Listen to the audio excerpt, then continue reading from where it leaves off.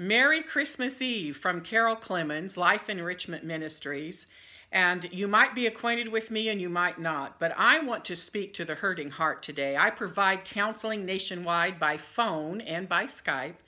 And all my information is on my website, carolclemans.org, and that's carolclemans.org.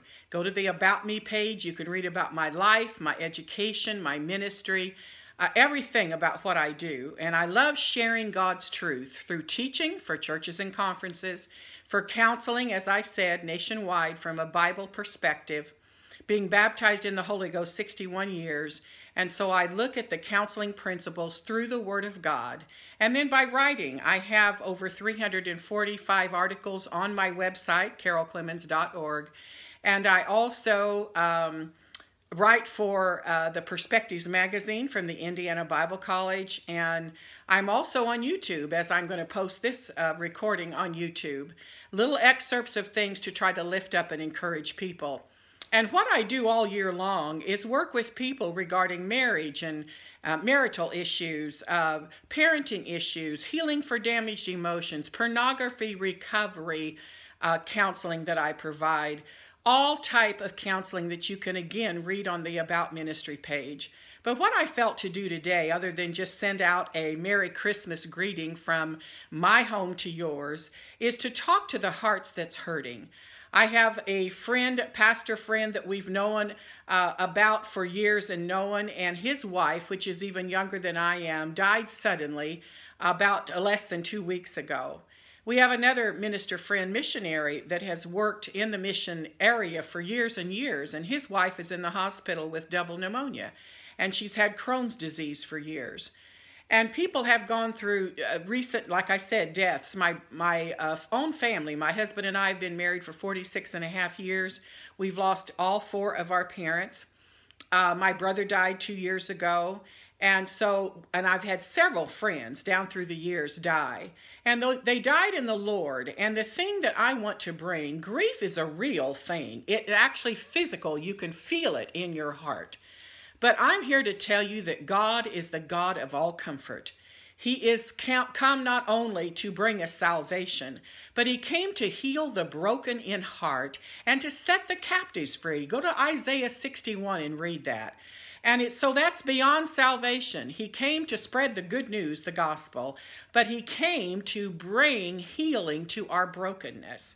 So if we're in the holiday season and there's sickness, there's loneliness, maybe your spouse walked away from you, maybe there's divorce issues, maybe your children are suffering.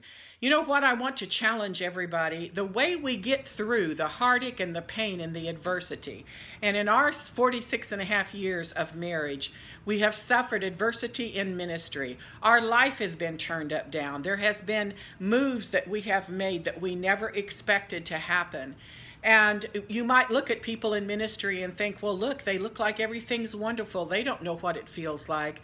I've suffered enough things in life that I can be touched by the feeling of your infirmities, even though they may be different than mine.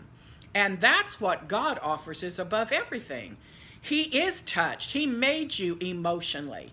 He created every one of us when we were in our mother's womb. That's from Psalms 139. And he knew our whole life before it ever began. He knows the day of our birth and he knows the day of our death, or he knows that he's coming in our lifetime at the moment, in the twinkling of an eye. In an instant moment, God could come anytime. So when I'm talking to you about dealing with the tough things in life, if the only thing that we feel like we can praise God for, because the Lord tells us in everything give thanks, we can thank him for salvation. You know, that's the most important thing on this earth anyway. All of the things that we have, looking behind me, the arm wire, the portion of the Christmas tree, everything that I have life is going to disappear, deteriorate, and be destroyed.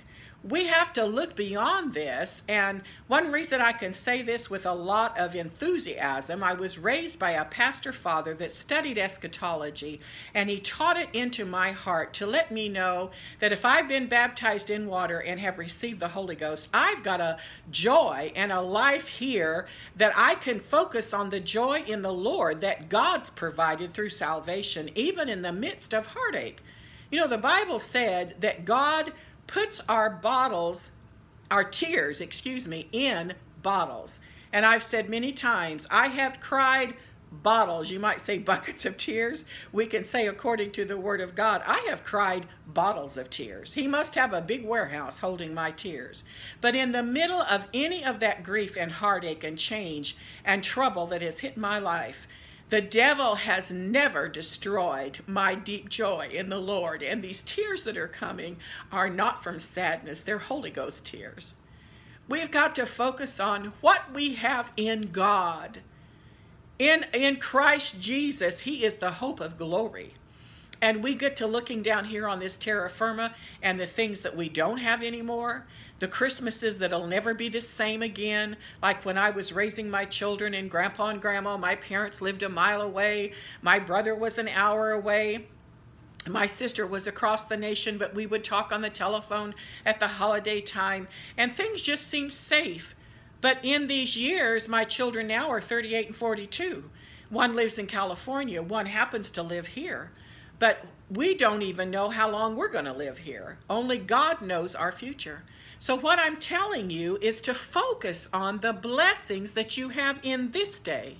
If you can breathe, if you can walk and talk, and if your brain is working and you're not in the hospital, even if you're taking chemo and you're sick, you have something to praise God for in the knowledge of salvation, because I just recently read, and it would be good for everyone to do this, the book of Ecclesiastes again. And yet he was the wisest man of his day, and he had all this God knowledge that God allowed him to write and share with us. In Ecclesiastes, in the Song of Solomon, in Proverbs. And the thing about it that he said, all the things on earth are just vanity. It's like a vapor. The scripture tells us in more places our life is like a vapor that's here today and it's gone tomorrow. So what is the most important thing that we should be focusing on? It's looking unto Jesus, who is the author and the finisher of our faith. So if I can do anything today to help you to get through this next 2 or 3 days in this holiday season, when you see and hear about, and even if you're on Facebook, I use it for God's glory. I've got my own personal page, Carol Theobald Clemans. I've got Life Enrichment Ministries Incorporated. I've got a group called Growing in God. I have another group, Worldwide Apostolic Believers, and I repost on there all the time articles and videos trying to speak faith and hope. But I do this all year, helping people walk through the pain in life. Because if we're looking at our own issues, many times we have what I call tunnel vision. And when you put your hands like that and you look through it, all the peripheral, everything else you can't see. And when people are hurting, all they see is the negative things that's in their tunnel vision that Satan wants us all to focus on. What I don't have, that's what Satan wants us to focus on. What we have to focus on is, what do I have? What can I give thanks to God for? Knowing that He could come any moment. And when we start changing the way that we think, the Bible tells us in Romans 12 and 1 that we are transformed, Romans 12, 1 and 2, we're to present our bodies as a living sacrifice unto God. But we can be transformed by renewing the mind. That's basically what I do in counseling. I have people look at their own issues and say, now, what is God's truth about this? And as we start changing the way that we think about our own circumstances, we can have faith in God. You know, faith is about trusting God when you don't see the answer that you want. Hebrews 11, and you can read it for yourself. So if you're still trusting God, but you don't have your answers, you have great faith. And you're going to make it. And God's going to give you strength one day at a time. I can attest to that in my 71 years of life and my 61 years of having the Holy Ghost. So I want to encourage you, choose, I want to say it again, choose to think on the things that have good report. Go to Philippians, the 4th chapter, and read that. It said, don't worry about anything, but thank God and give him the glory as you put your request unto him with thanksgiving. I'm quoting, ad-libbing from Philippians 4:7. And it said, don't worry about anything, but pray about everything. With thanksgiving, make your needs known to God, and the promise is the peace of God that passeth all understanding will enter your hearts and minds in Christ Jesus. So I'm challenging you today, no matter what your situation, yes, you might need to cry a little bit every day for what you're going through, but you can choose, say, I'm going to thank you, Lord. I'm going to thank you, Lord. And I've got on my website, and I'm on Instagram also. And again, YouTube. I don't know, remember if I mentioned that. I have several videos on YouTube channel Carol Clemans. Just like this is where I'm going to post it to start with, and then I'm going to repost it on my Facebook pages. But we can choose to thank God for his mercy unto us, for salvation most of all, and for that hope that we have in him, that we're going to rule and reign on a new heaven and new earth. This life, my mother lived to 93. But that's nothing compared to eternity that will never come to an end. So as I look at the negative things in my life that I don't have anymore, or that I'm needing for God to supply and I can't see it at this moment, I can give him praise. I can choose to thank him. In everything, give thanks. I pray that this has been encouragement to you, that you will choose to thank God, that you will look unto him who is the author and the finisher of your faith. And any negative thought that comes into your mind, that is from Satan. God never puts negative thoughts in our mind. And so we can say, away with you, Satan, just like Jesus did in the wilderness, and we can start quoting scripture.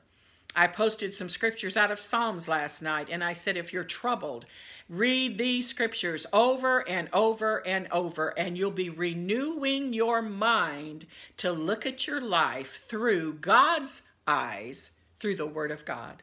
So may God bless you. May you have a blessed Christmas, no matter how or what is missing, or how sad or depressed you might feel.